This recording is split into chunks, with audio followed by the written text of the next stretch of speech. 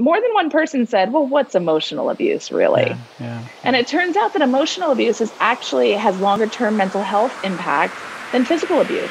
It's exceptionally damaging, but it's not that well understood.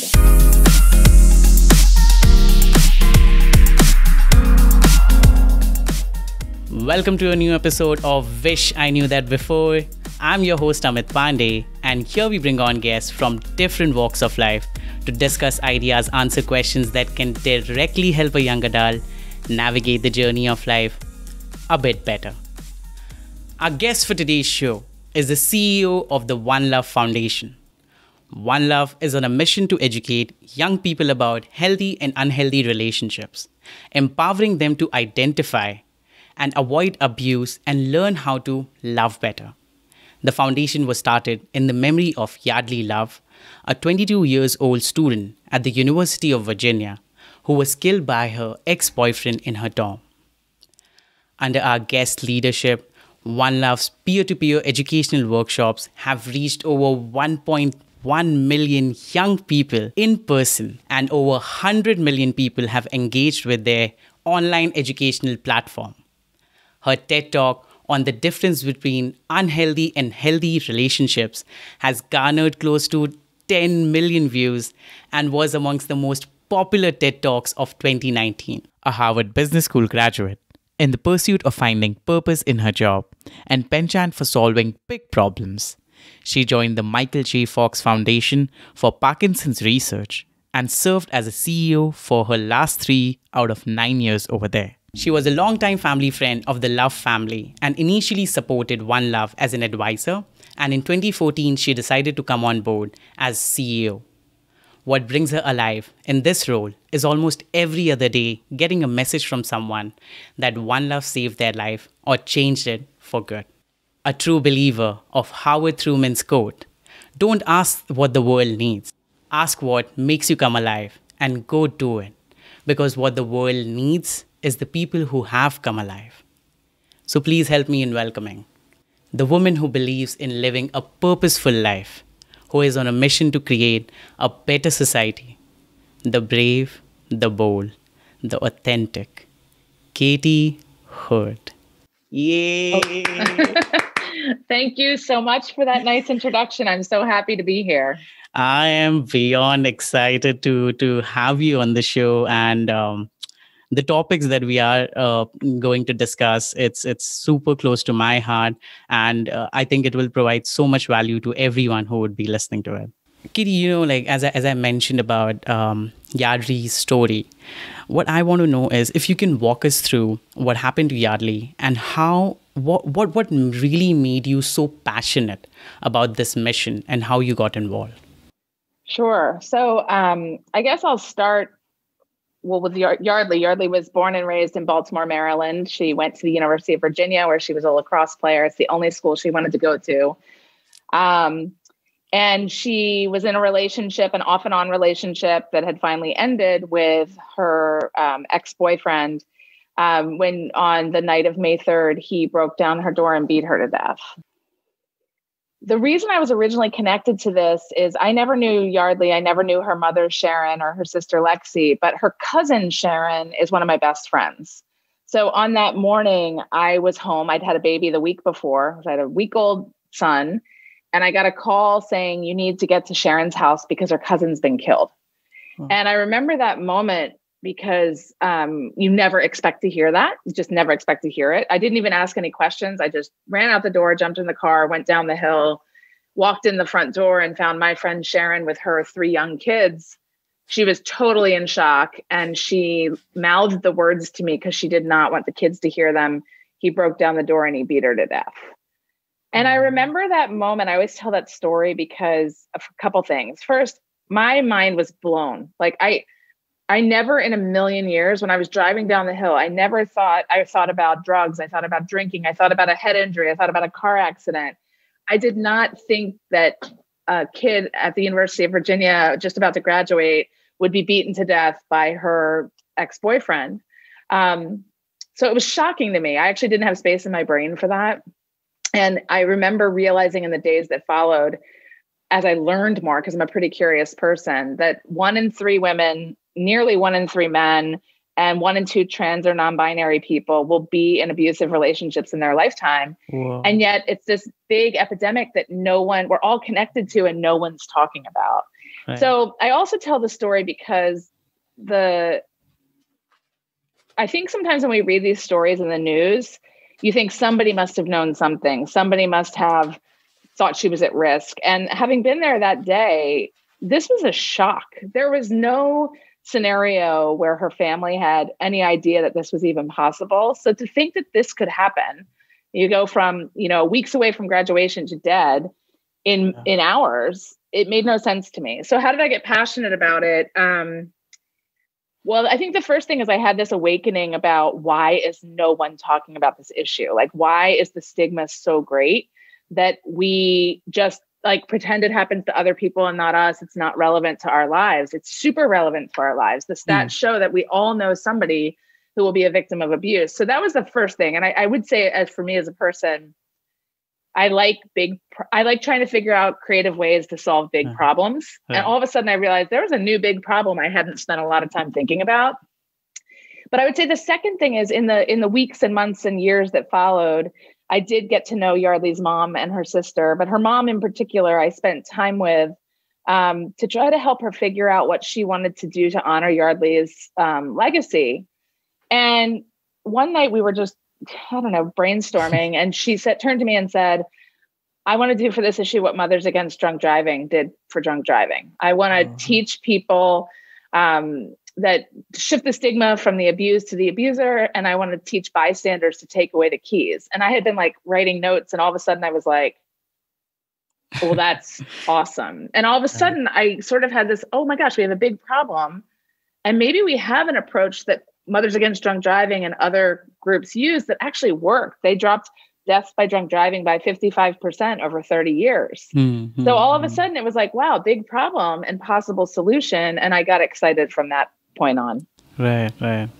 Whoa, that's phenomenal. I mean, the way you walked us through the stats, the way you got involved, and question that comes to my mind from when I hear to that is, one thing is the family of Yardley, they didn't know at that time why is this happening, and they didn't have any idea when it happened. Why do you think people are not so sure to talk about this? And is it because they don't know what to talk, or is it okay to normalize? What's going on over there? Oh, I think it's such a good question. I think there's so many things going on. So what I would say is, and I left this out before, but in the weeks that followed and up through his trial in 2012, the family started learning more about what people had seen. And it turns out, I always say now, that if a domestic violence expert had been dropped in the middle of that friend group, they would have understood that there was emotional abuse going on, there was increased volatility and intensity, and that the danger was ratcheting up. But because she was in her senior year, hanging out with her friends from university, none of them had been trained about the signs. So they called it different things. So it sounds overly simplistic, but there was a language problem. They called it drama. They called it too much drinking. They didn't call it domestic violence.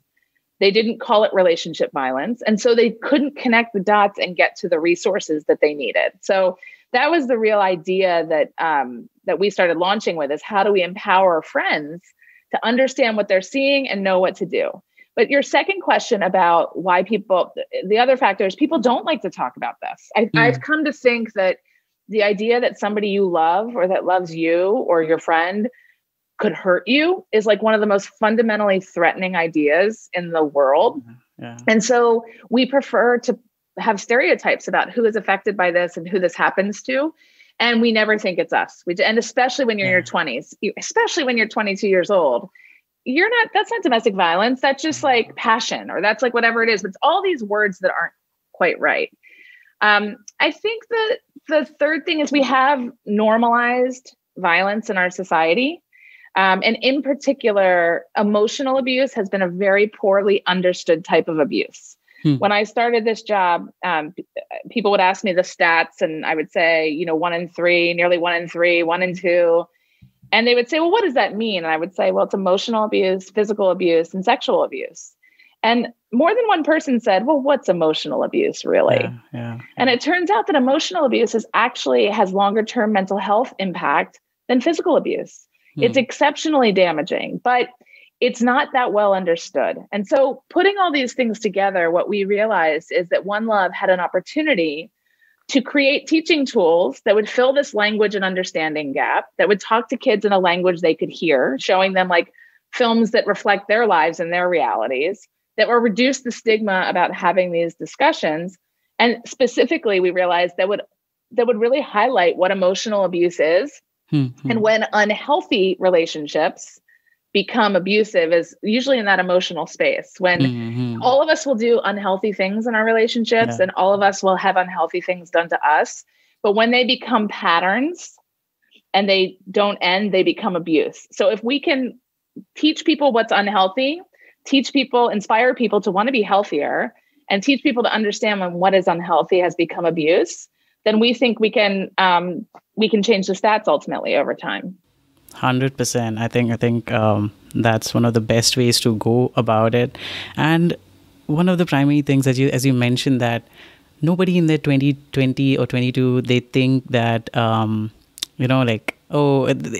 because it's easier to say things that, oh, it's over drinking, because that's what you have been observing with the people around you talking about it. And there needs to be a change in the language. There needs to be a change in that. And I think One Love is providing them the tools and the resources to just talk about, because a lot of times you might see that we are okay to talk about our emotions, like this made me mad, or, we label our emotions, but a better way, like how did it make you really feel, like get better with your vocabulary around.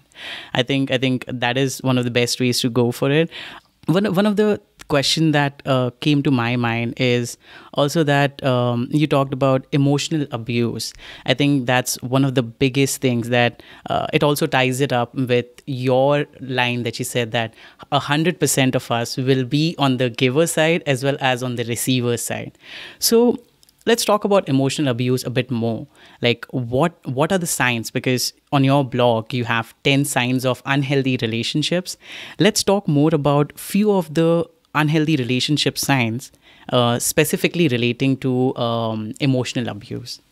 So I think the really important, when we started out, what our first products really tried to show how abuse unfolds and someone can end up being killed. And we did this working with researchers at Johns Hopkins who said that abuse follows a pattern, and it's a human pattern. It's not everybody's different. There's a pattern, and emotional abuse and isolation are the first phase, where people sort of pull someone away from their friends and family towards them. And then this cycle of control sort of begins. And I always think of emotional abuse as like from Alice in Wonderland, like falling down the rabbit's hole. Emotional abuse is very confusing. Emotional abuse is a lot of like push and pull. Like you'll have a huge explosive fight and somebody will call you names and I don't even know why I spend time with you and this, that, and the other.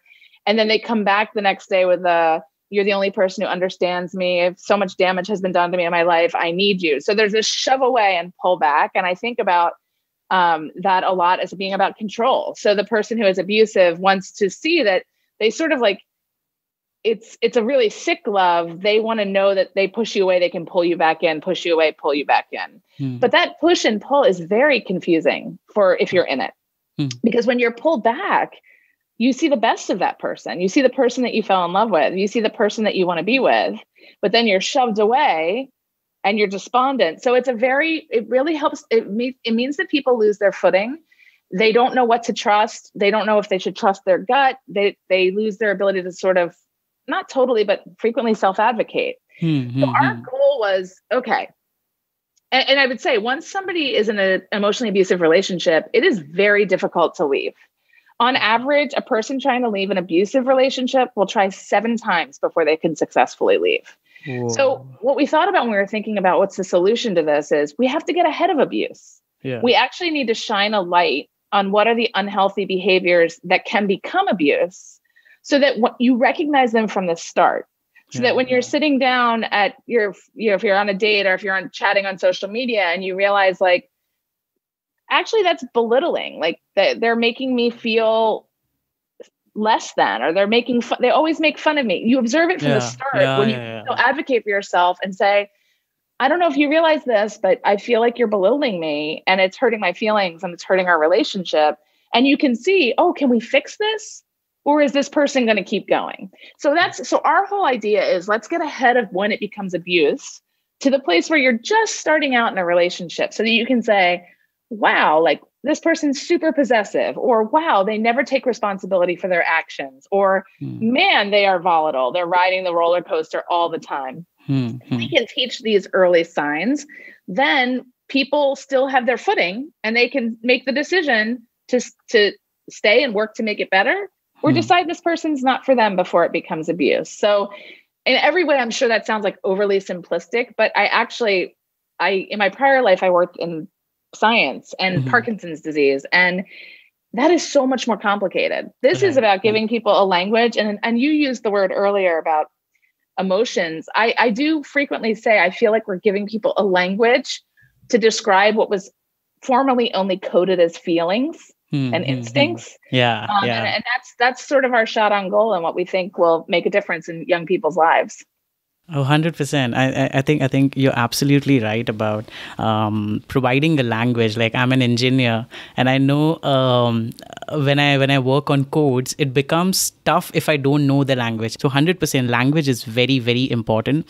One of the primary things I feel that like as they always say that as kids we like learn through observing a lot, and it's not that our parents or someone else would actually sit down and talk to us about, oh, this is love or that's not love, all of those things, providing us the language. And what ends up is we learn so much just by observing through movies.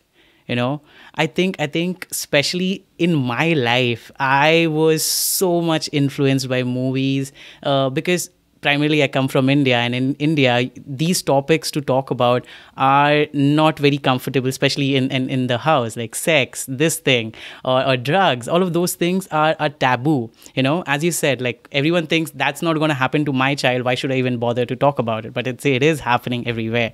So I got so much messed up with the idea of love and just like trying to observe and do things that is shown in the movies, not even sitting back and thinking, no, like, what is love? What does it mean to me? I when I was researching about One Love, I came across the point that you mentioned, the emotional highs and the lows, the intensity. I thought the big Bollywood actor, Shah Rukh Khan, he does it all the time. Yes, of course. I'll do it too, And I specifically remember an incident. I was in a relationship with a girl, and I specifically remember an incident where we were having an argument, and I don't know what happened to me. I was very emotionally hurt by her comments, and I thought that, oh, can't you see that I'm getting hurt? And I think it would have been in subconscious somewhere in my mind that I thought it's better to grab hold of her hand and tell her, like, shake her that, oh, you're hurting me. And I did that. And I'm glad that it didn't escalate ahead, because she in that very moment told me that, hey, you're hurting me, stop this. And I took a step back and I thought, dude, what are you doing? What are you doing?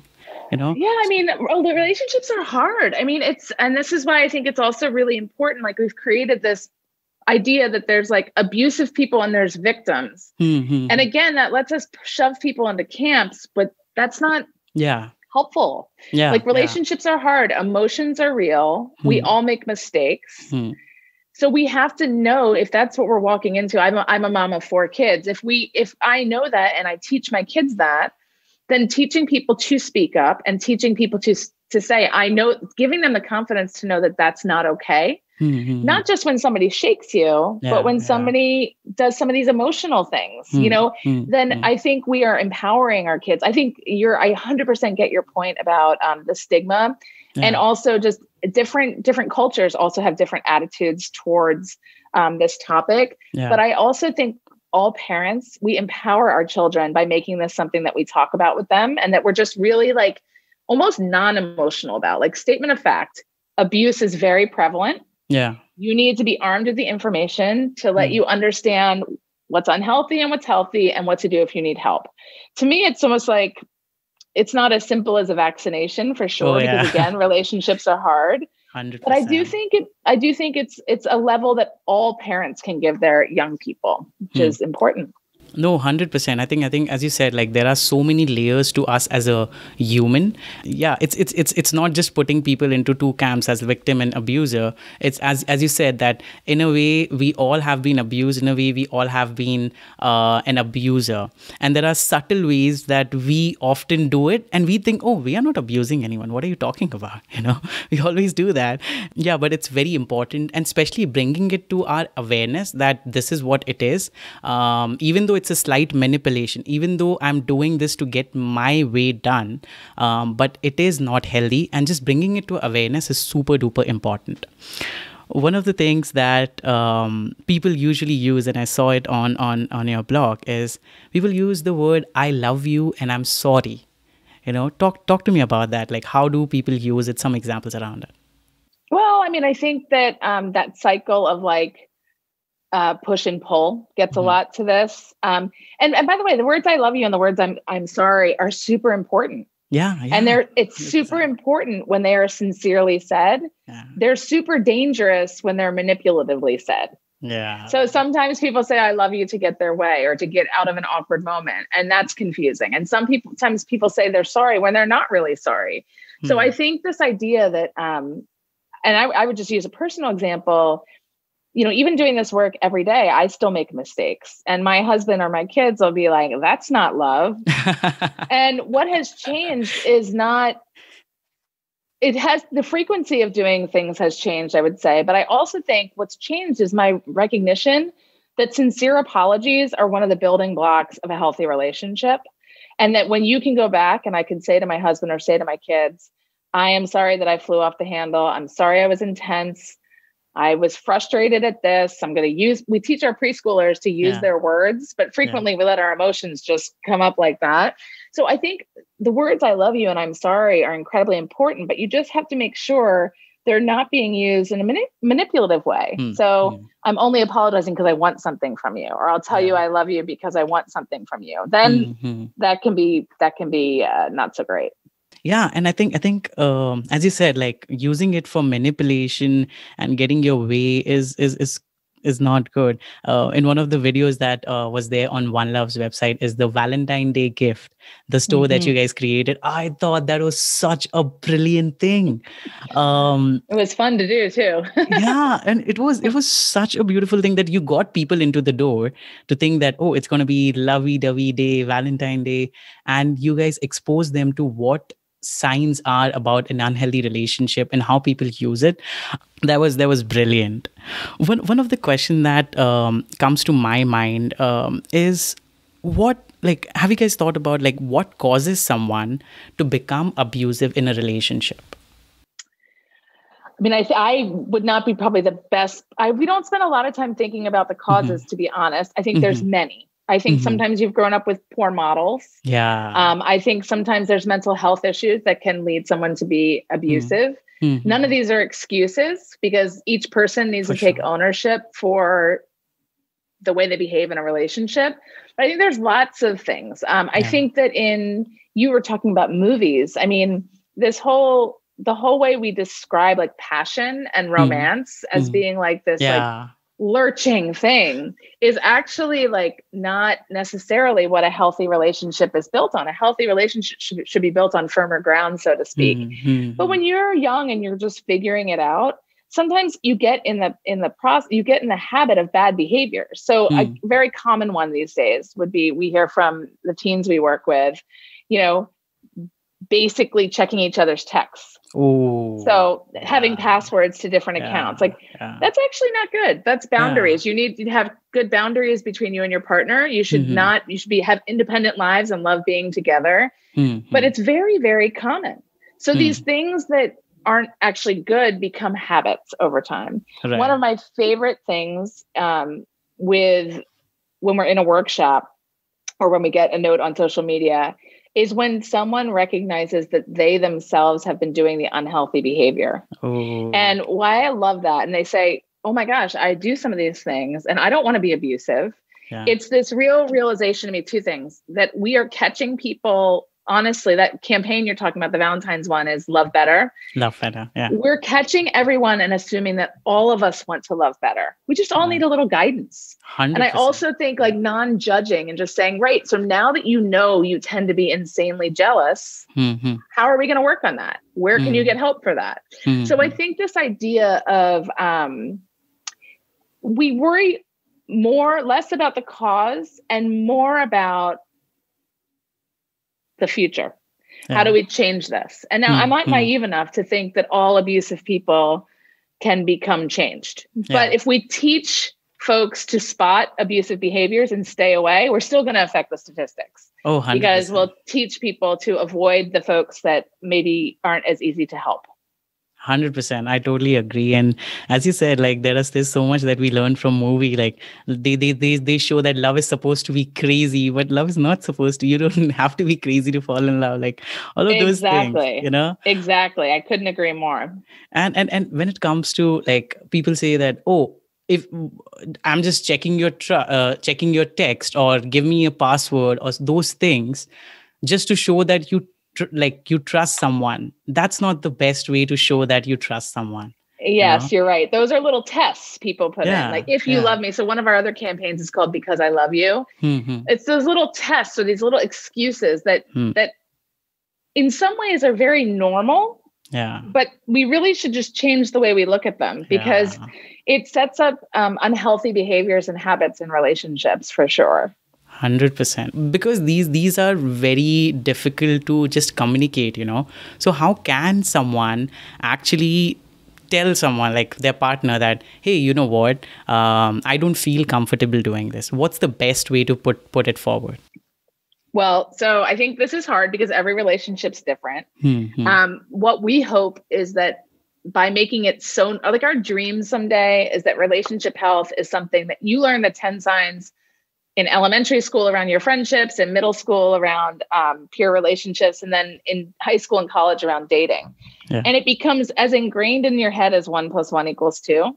So that instead of thinking, you know, oh, I don't know how to talk about it, you're like, oh yeah, this is something we talk about. This is something really important. And I'm a good friend when I talk about it. And we all want, that's the vision. So we'll see if we get there. Yeah. But that's the idea. You make it just easy. That's why for us, scale has always mattered.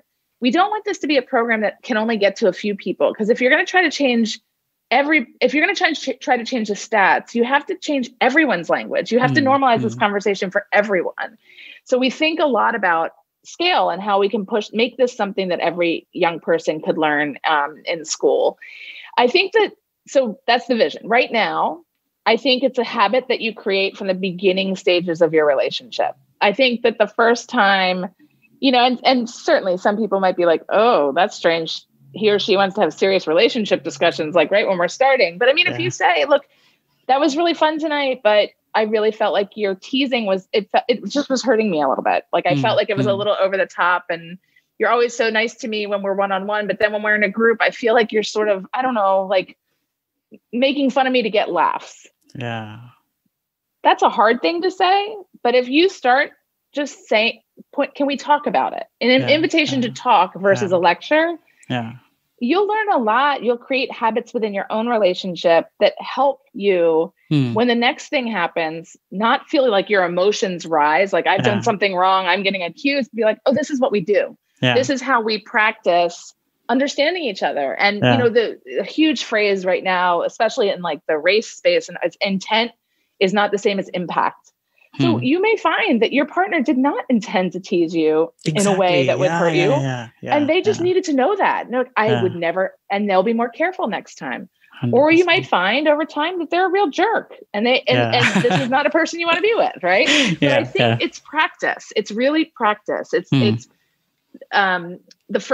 just knowing that the first time you try to have a conversation will be harder than the second time you do, will be harder than the third time you do. So you just have to start practice, just like your first workout after a while is painful. But the more you work out, like the better it becomes. So I think it's the same thing just when it comes to relationships. No, 100%. And I think that's epic on your side, because you guys are not laying down rules for people to follow, because we all are different human beings.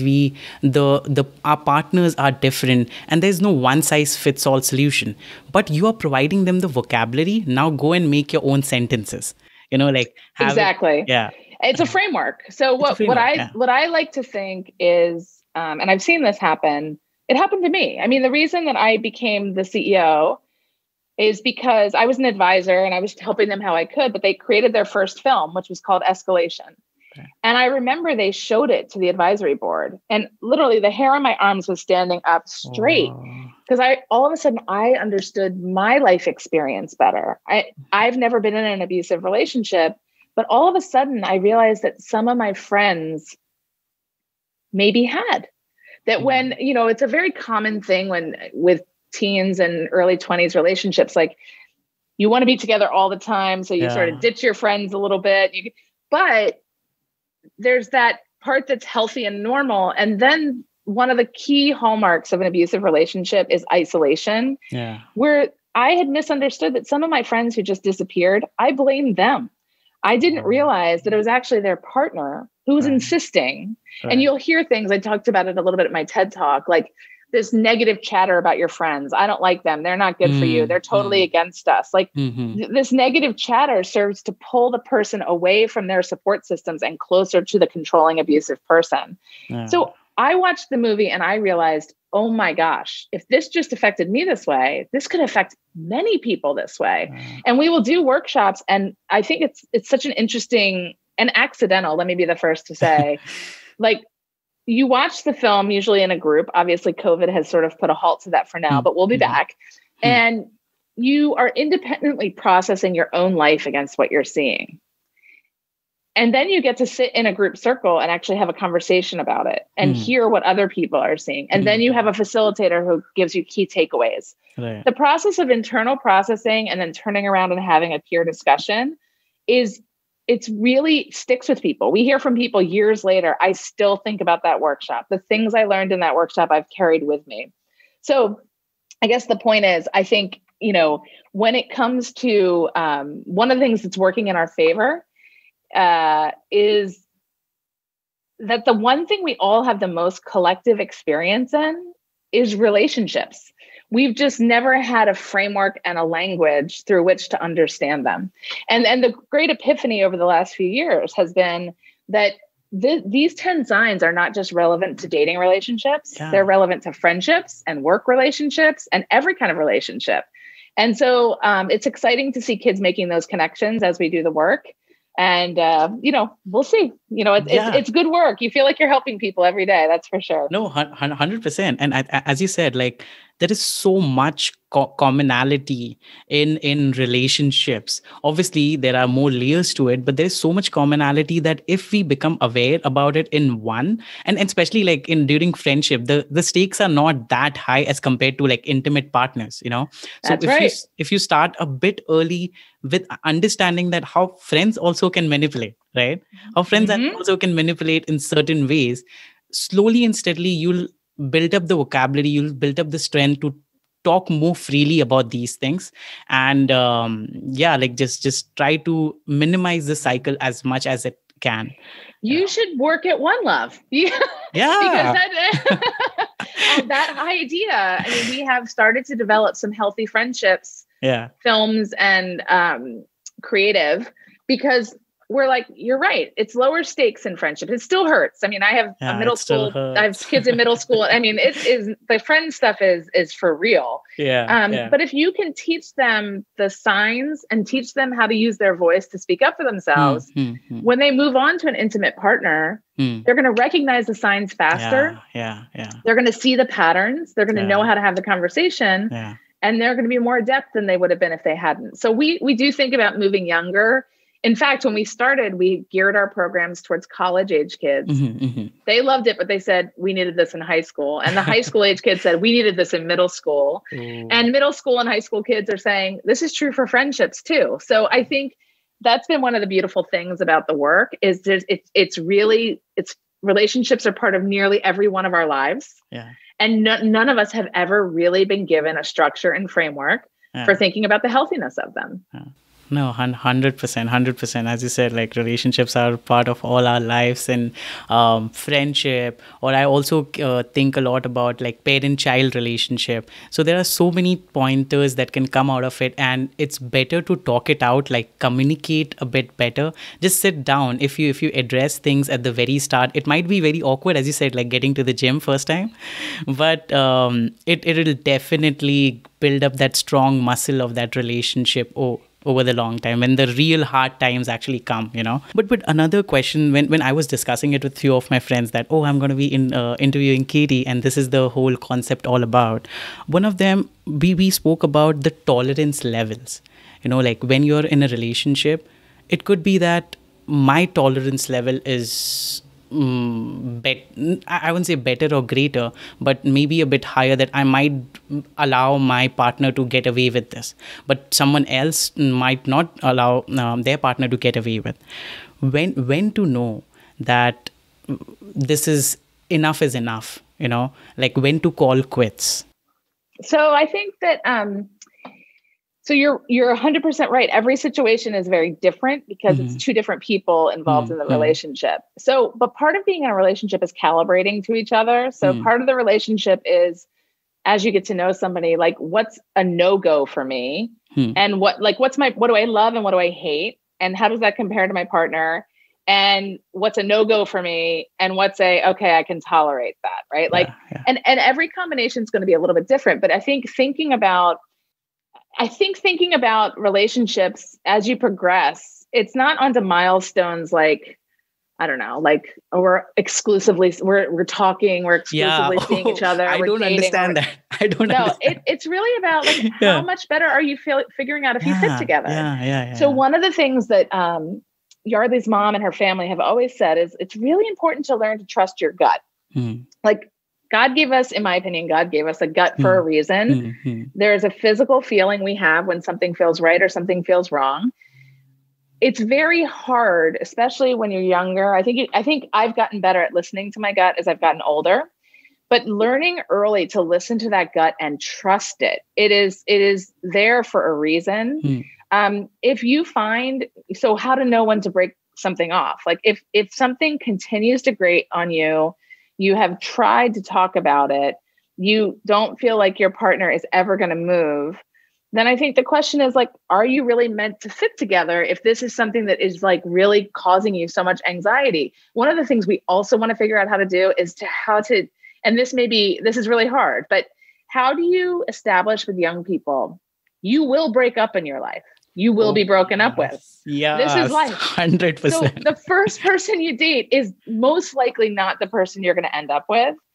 So if you just de-emotionalize it a little, and if we taught kids how to break up healthy, which is one of our goals, and when somebody says, I'm just not sure this is working for me, instead of flying off the handle and flipping a table, saying, okay, well, tell me more, and to respectfully part. And I think these are just things we're not taught, because we're taught love's like you're either, it's a zero-sum game. You're either together or we're not. There's drama. There's this. There are feelings involved. I'm not trying to, the most painful breakups I've been part of are ones where one partner's feelings were just radically different from the others. But if we could talk to our kids early and say, this is not if it happens, it's when it happens. You will end up in a relationship where you're convinced this is the person you're supposed to be with, and they're not. So what are you going to do to have a mature conversation about that and say, I'm hurting, my feelings hurt, but I'm going to let you go, And I think there's a lot of work to be done on this front in normalizing those conversations. 100%. And a lot of my friends, they always talk about how to break up better. And one of the key elements to that is there's something called as conscious uncoupling. A lot of in divorce, they talk about it, like consciously we uncouple so that we don't have a lot of hatred, and just like understanding that you both are on a different page, and just talking about it and putting it, using some framework around it, would, like, a lot of times I have heard that people just ghost each other, but I am super close in my friendship. Like my ex-girlfriend is one of my best friends, because we consciously decided that, you know what, like we both are on a very different page, but the friendship, like there was first friendship and then love, and I never wanted to lose her as my friend.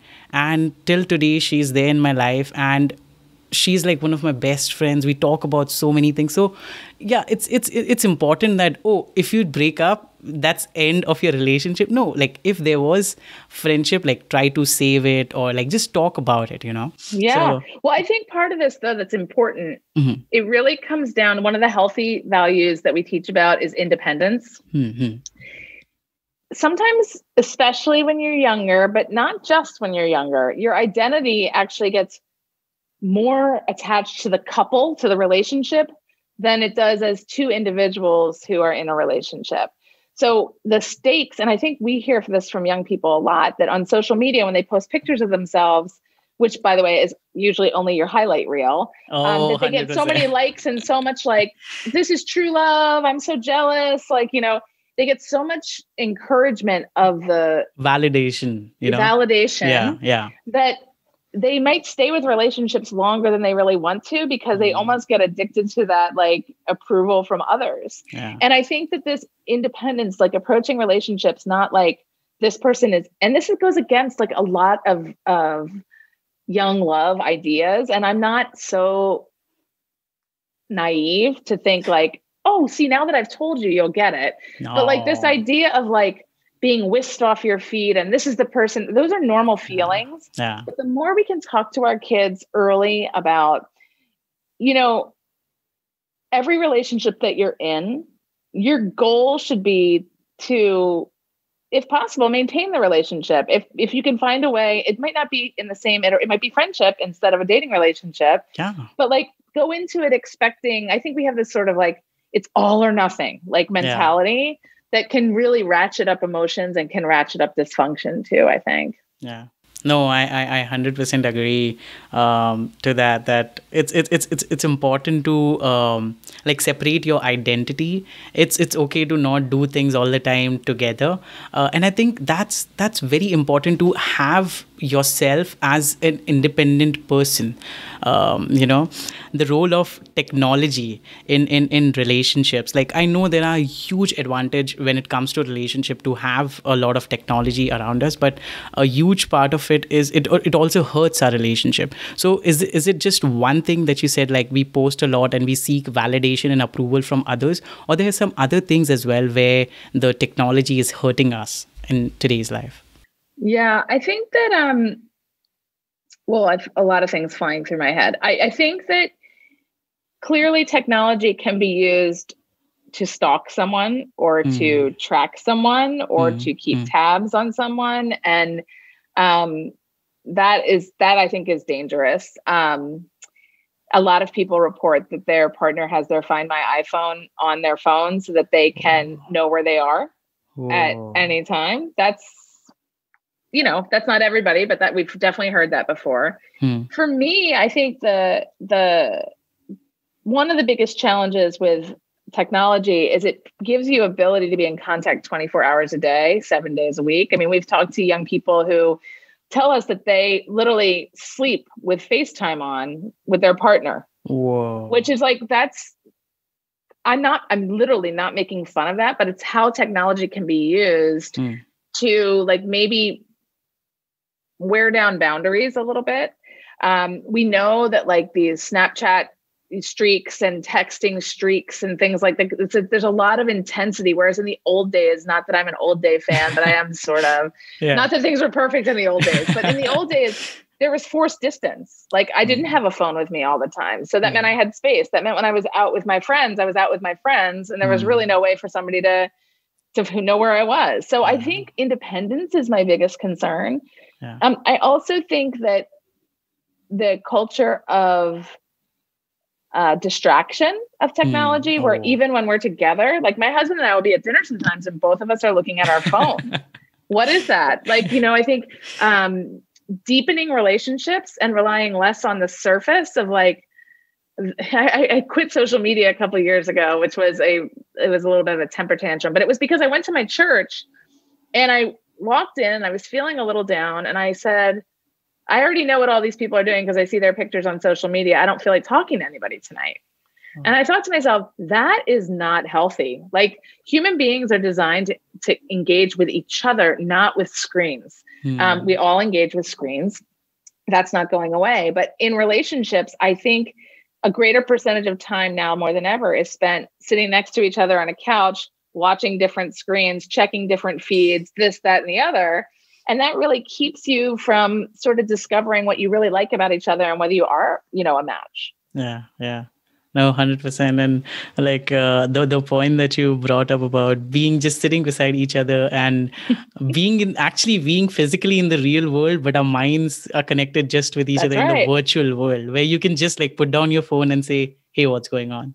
Talk to me. Yeah, exactly. Yeah. And like I've sat with like at restaurants and seen in the pre-COVID days and seen young couples who are like as concerned with taking the food picture for their social media as, really nice restaurants in New York City. And they're like, both taking food pictures. It's nothing wrong with that. But at the same time, relationships are built on the foundations of like communication, conversation, shared experiences, et cetera. And when we have these devices pulling our minds elsewhere, it's not so productive. Oh, 100%. But certainly it's enabled relationships to be long distance more. There's a positive side too. Yeah.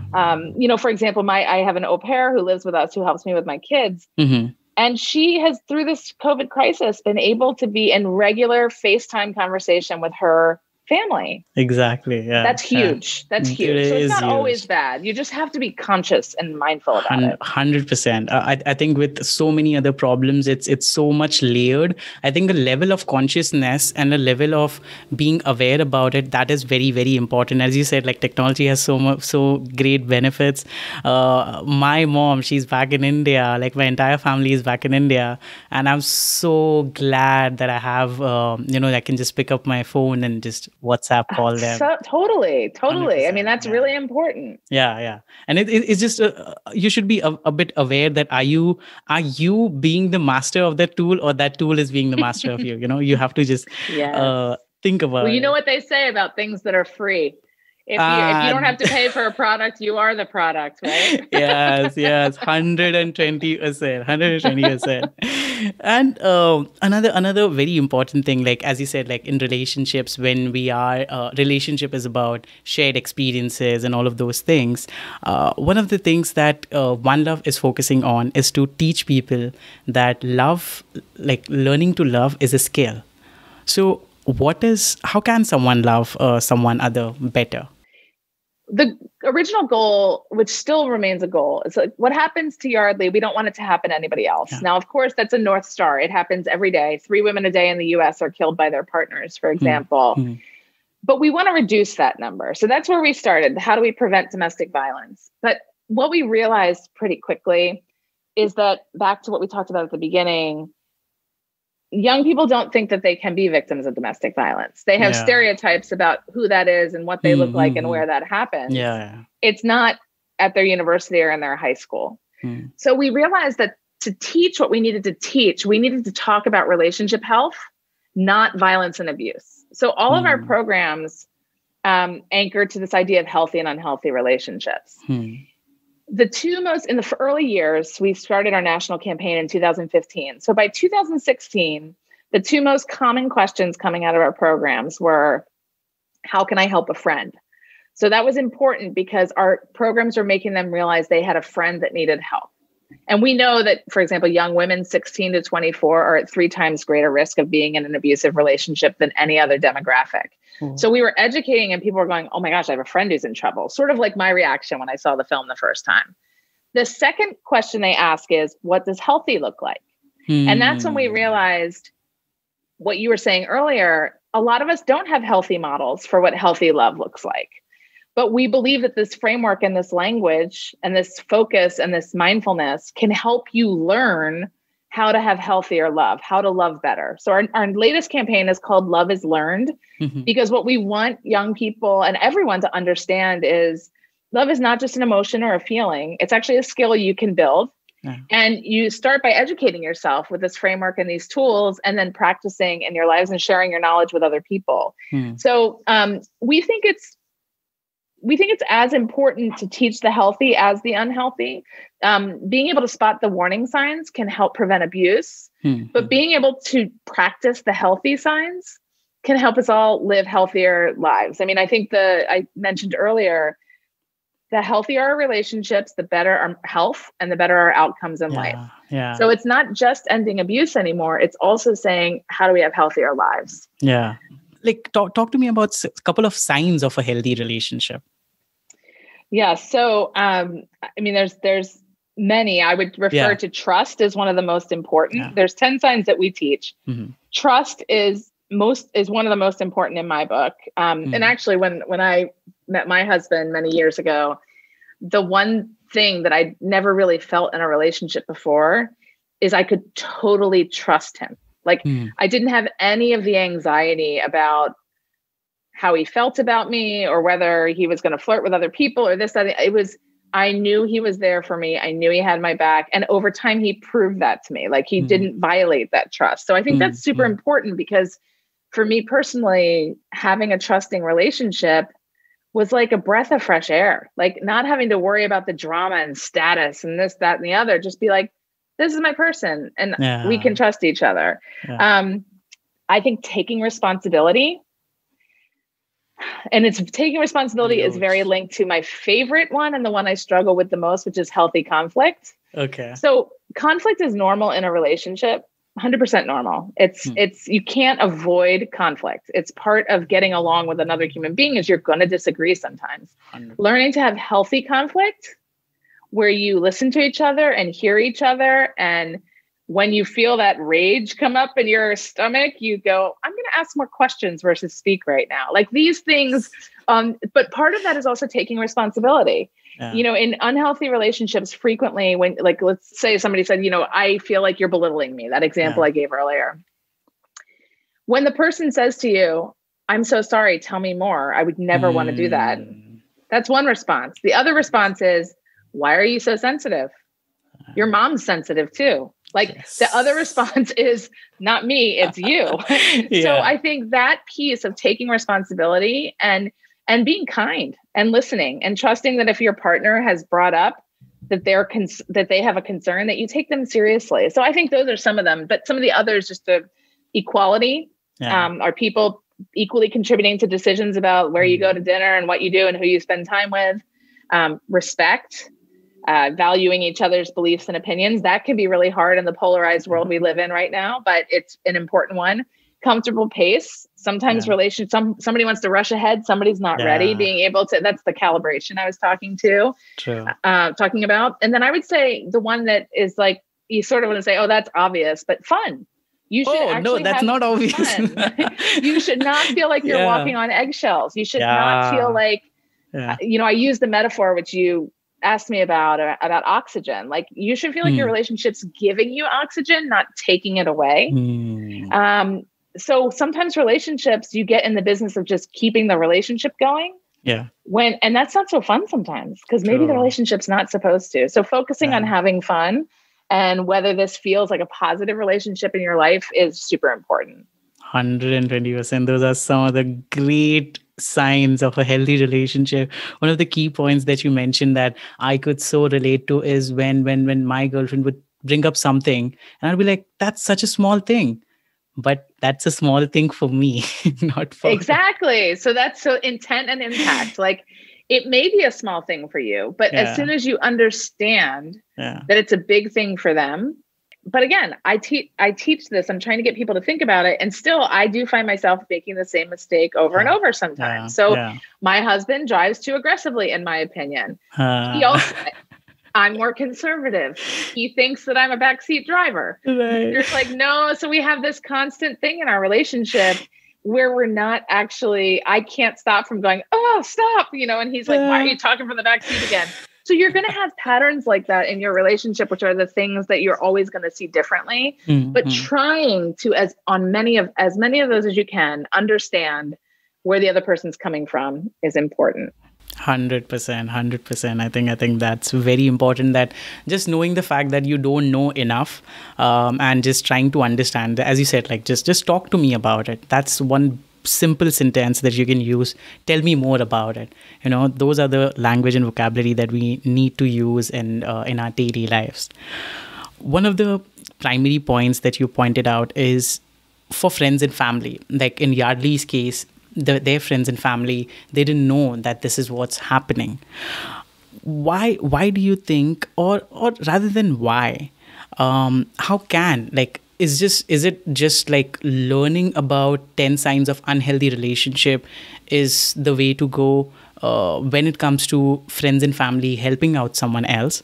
Or is it more layered? It is more about creating an atmosphere of trust so that the other person can talk about it, being more vulnerable. Because a lot of times we don't talk because it's a shame. We are less confident about it. We are shameful. We are fearful of judgment. So I think it is layered. I think the baseline layer is understanding what you're seeing. And that to me comes to the 10 signs.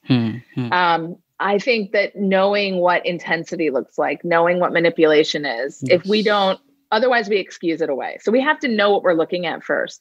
But then you have to be very thoughtful about how you engage. So as I got into this work, one of the mistakes I realized that I regularly made with friends when I was growing up is when I saw things that just didn't feel right, I didn't know what to call them. But I would usually just say, you should just break up with that person. They're not good for you. That's not easy. No detail, no explanation, just break up with that person. That never works. I learned very quickly that never works, because your friend is in a relationship with that person. They care about them. And if it's an abusive relationship, the partner is probably saying, she's totally against us. She doesn't want us to be together. So when I come in and say, you should break up, I'm like reinforcing that narrative versus showing somewhere like a layered empathy, which is, I just feel like you guys, I know you're just starting to date and you're spending a lot of time together, but a lot of the stuff that you really used to love to do, you're just not doing anymore. So like you used to love club soccer, you used to love whatever, you used to love listening to music on the weekends with us. Like, I just don't want you to lose that stuff. Like, a healthy relationship is two independent people who also come together and have fun. But I feel like you're losing some of the stuff that you love the most. So instead of going after the person, describing and building empathy around some of the things you're seeing. We also tell people, if the relationship is more like in the abusive realm and a friend or a family member knows it, like, if you feel like somebody's life is in danger, you need to take more extreme steps, like reaching out to the National Domestic Violence Hotline, or, intervening at the local level if you feel like you need police support or whatever. But there's a phase before that where the most important thing to do, if somebody's like, say, in a pretty emotionally abusive relationship and they've sort of lost their footing.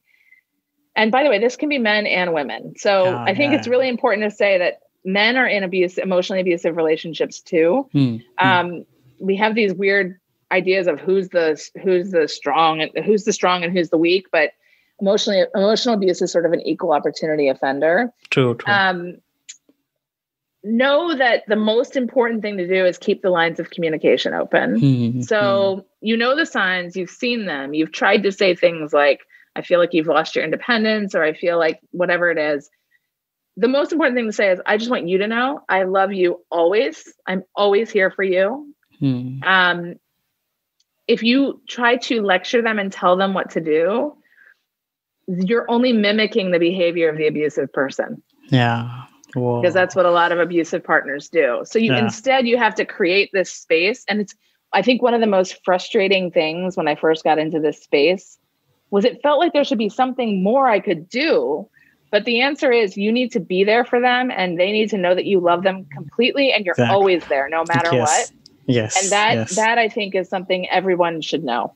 You're absolutely right. Because as a friend and family, it becomes tough to know how much can I intrude in someone's life, and how much to pull back. And that's very important. So one of the key things to do over there is to not lecture them. Instead, like, just listen to them, create that space of trust, and so that they can really be vulnerable in front of you and talk their heart out. That is very important, because sometimes the victims might know the solution to their problem. It's not that you have to tell them. They might know the solution to the problem. It's just that sometimes they are less clear about it. And the more they talk about it, they might become a bit more clear. So that is very important. I also think I've worked sometimes with, because now that I do this for a living, I hear from people who have concerns, and I'm concerned about somebody could say I'm concerned about my sister or my brother or whoever. One of the things that's important to acknowledge is it is exceptionally frustrating to be a friend or family member of somebody in an abusive relationship, because you just go, why is it not obvious to them? Why don't they just leave? Yeah. Maybe she just loves drama. Maybe he's just XYZ. And that's called victim blaming, to be really honest. Like victim blaming is a failure to acknowledge sort of what this person has been through that makes them paralyzed. Yeah. So I think it's really important. It's normal to have those frustrations and to be really frustrated that the person doesn't just leave, but it's important to find outlets for saying that aren't to the person, that aren't like, why don't you just leave? I think you're just crazy. Why don't you ever listen to me? Like, that's not constructive. But having your own, being able to talk to others about that, to vent some of that frustration and to say, look, I know it's not their fault, but they just don't leave. And do that elsewhere, not in front of the person who is struggling. Yeah. Oh, 100%. I think that's very, very important, to not just like blame them all the time. Just knowing better vocabulary. And a lot of times, like in conflicts as well, we end up blaming the person where we should have just blamed the idea or the approach. And a lot of times people just take it to their heart. So that is very important. Like, learn better vocabularies when you're addressing or trying to help. And also there's another thing, a lot of times family and friends might live in regret that, we always want to try so much. And when something happens, we end up blaming ourselves as well. So don't blame yourself. As much as time you have, try to learn much more about that person and see if, like, identify and know the signs like these. Another very important question that Katie comes up is, what are the reasons that someone might end up staying in a relationship for a long time? And how can they shorten it? Like, one way is obviously identifying the signs, but why in first place someone actually stays that long? It's every situation is a little different. Sometimes there's financial dependency. Sometimes there's, cultures where it's not acceptable to leave. Sometimes there's children that people worry about. And then economic cost to leaving, which is real. A lot of people I know who are married and not in great relationships worry about custody and losing their children, and they would rather stay and protect the children than not be around. So there's some really real things. There's a lot of reform needed in the divorce courts, to be perfectly honest. But that's once you're married and once you have children and further down the road. Now, some of those things you could be young and have kids and financial dependency and all these things too. But let's just talk about like a unhealthy and borderline emotionally abusive relationship. Why do you stay? I think the first thing I like to say is that, and some people disagree with this, I see all of these relationships, when we think about abuse and victim, there's no room for love in there. It's like the person hurting the other person, the person receiving the hurt. I think of emotionally abusive relationships, unhealthy relationships, as a really sick love. So when you look at it through that lens, there is caring there. There actually are good moments. And what I find, two things I would say, when the good moments happen, the person who is who's receiving the unhealthy thinks, this is the way I knew it could be. I knew it could be this way. We're going to get back to this place. And frequently partners will say, I just want it to be like it was in the beginning when everything was good. And that calling back to the possibility and the potential keeps people there, even when all the data would show like it hasn't been good for a long time, or the bads are really bad. So I think that's one thing, is like, you can't, it's not black and white. These are relationships, these are human beings, and it's nuanced. I also think that the effect over time, gaslighting is not one of our 10 signs as we label it, but gaslighting is a phenomenon that involves our 10 signs, like manipulation or not taking responsibility, deflecting responsibility. What is gaslighting? Gaslighting is sort of similar. So let's just make a scenario up. So why did you stay out until 3 a.m? I didn't know where you were. I have to get away from you because you are so possessive and you're so like, I need my space. It's your problem, not mine. You're so insecure. It's a beating down that happens, like a wear down of a person's confidence in their own judgment. So back to that, trust your gut. When you've been in a relationship with somebody who every time you try to raise a concern, they tell you it's your fault. Over time, blaming you sort of lose. Victim. Yeah, you lose like conviction about what you should do. Yeah. And I would say the third thing I would point to is I find the biggest misconception of people who end up in abusive relationships is that they have low self-esteem. A lot of people would like to think these are people with self-esteem problems. I think of self-esteem problems as an effect, not a cause. So this cycle of emotional abuse and gaslighting can cause self-esteem problems for sure. Yeah. But it's not. Many of the people who end up in abusive relationships, I would actually characterize more as helpers. They want to see the best in the person. They want to help them through this hard time. They want to give of themselves. And so they end up over time getting taken advantage of. And so all of these things mean that it's very complicated to give a simple explanation for why people stay. And it's also, I would not be so naive to say just knowing the signs will help you get out. Although I think having a language helps you pull out of the emotion. We actually had a supporter tell us she received our 10 signs card. She wasn't a supporter yet. And she looked at the 10 signs and realized she had recently gotten divorced. On the healthy signs, she said, I didn't have one of these. Whoa. And so that realization, she's like, oh my gosh, like I thought this was about Yardley was killed or people get killed. I was married for a long time and I had just completely lost focus that there was not healthiness in my relationship. And meanwhile, I had half of the unhealthy signs. So I think it's almost like you just keep moving on and doing life. And for all these reasons, people stay in the unhealthy zone. Frequently, there's unhealthiness on both sides. Yeah. So it's just part of your like drama. Like we all know those people. Oh, they just love drama. They're like up and down and all around. And that becomes something you get a little bit like addicted to. It's just like it's like a spike in your that gives you the dopamine, the adrenaline. Exactly. So there's lots of reasons. There's probably more that I didn't mention, but those are just some of them. No, 100%. I totally agree. Like I think back in the day, even I used to think about me as a saint. Like, oh, I'll take everything. It's just that I'm getting hurt, right? I'll try not to hurt that person. Not leave because that person might get hurt. And all of those things is self-love is also a thing. You should love yourself a bit. Yes, definitely. Because like one of the best relationship advice I think you were given was we must be our own before we can be another's, right? So, oh yeah, that's good. Yeah, that's true. I mean, a lot of the young people we teach talk about self-love as really important. I think the only thing I'm always wary of when it takes a while to learn to love yourself. 100%. It's not just something like if you haven't figured it out yet, but you can it's a journey. But just know, like you will bring, if you don't love yourself, it's difficult to be in, not impossible, but it's hard to be in a really loving relationship. Because you're your own worst enemy to a certain extent. But again, 100%. That's a journey for each of us on our own. 100%. And I think it's, like when you know yourself better, you know that how faulty you are. So you empathize with other people a bit more. All right. So empathy. It's all about empathy. Empathy, intent is different from impact. Empathy, listening, like, back to trust, like coming with a sincere desire to show respect to the person that you're in a relationship with.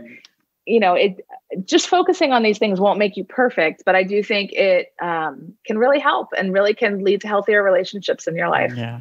100%, like developing your own patterns in your own style. That's what we spoke about.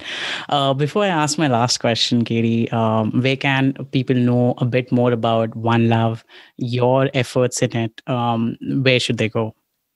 Yes. So our website is joinonelove.org. It's all letters, JOINONE love.org. Okay. On our website, so we raise money philanthropically. So people donate to us so that we can create these incredible film tools and toolkits and this, that, and the other. And it's basically accessible to anyone in the world. So if you want to learn more, you go to our website. We've launched an education center, or it'll be live in the next few weeks. But basically, it will enable anyone who wants to learn how to use our films and discussion guides to be trained online. And what's been amazing about this, actually, since the TED Talk, the global interest has actually grown quite a bit because TED has such a global audience. And we have had people translating our 10 signs into Mandarin and doing workshops in Ghana. And like, it really is a human issue. And while there's different cultural like overlays and stories and how it plays out, the truth is when it comes to the 10 signs, they're pretty human. And so we want to create these tools and over time, just build a library of content where people can come in and say, this is what's good for me. This is what's good for me. So joinonelove.org is where you go for all of that. And you can follow us on social. We're on Instagram, Snapchat, Facebook, Twitter. And we'd love to have you there. I loved your Instagram page. I mean, it's so lit. I think there are a lot of young people working with you. They are just, I think Jalisa Tucker, Jalisa, she's awesome. Yeah, she's so much fun to see her interviews over there. And yeah, I'll be putting everything in the show notes as well so that people can quickly go and visit and find these resources. My last question to you, Katie, is if I give you a megaphone and you want to shout out a message, the lesson that you know now and you wish you had known this before, what would it be? I wish I had known earlier that you make your own path. I think when you're young, you're trying to find the paths that others approve for you. And you're not focused on learning the path that's right for you based on what's in your heart and in your gut. So I think you waste a lot of time comparing yourself to others and thinking about what will people value and what does success look like here or there, versus thinking like, again, back to my favorite expression, like what gives me oxygen? I truly believe like each one of us has with our strengths and weaknesses has been put here to figure out like, why am I here? And I think if we just follow the prescriptions that society has put out for what success looks like, or what somebody like me does, or what my family will approve of, we're going to miss it. We're going to miss it. And I mean, I think, I started out my career in investment banking, which anyone who knew me in college was like, what are you doing? Like, this doesn't make any sense. And honestly, I had a great experience on one level. It was like professional boot camp. I learned from the best professionals about how to be a professional. But truthfully, I wasn't that happy because it was success to a lot of other people and it was not success. Yeah. I think that idea that you make your own path is one that I wish I had had confidence in when I was younger. Yeah. Find your own path. 100%. All right. So guys, One Love is out there. They are teaching about healthy and unhealthy relationships, the stats around abusive relationships and the effect of it on our society, on our individual levels, how serious this issue is. Katie and her team are doing exceptional work. They are raising funds, creating awareness, and it's not just about romantic relationships. It's about our friendships, our parent-child relationship. A lot of our relationships, and especially in a lot of other fields that we want to grow, can grow if we have healthy relationships. Go follow One Love on joinonelove.org. Follow their Instagram page and support them and learn. They are shortly launching the education center. So go spam them, just shower the love. Yeah.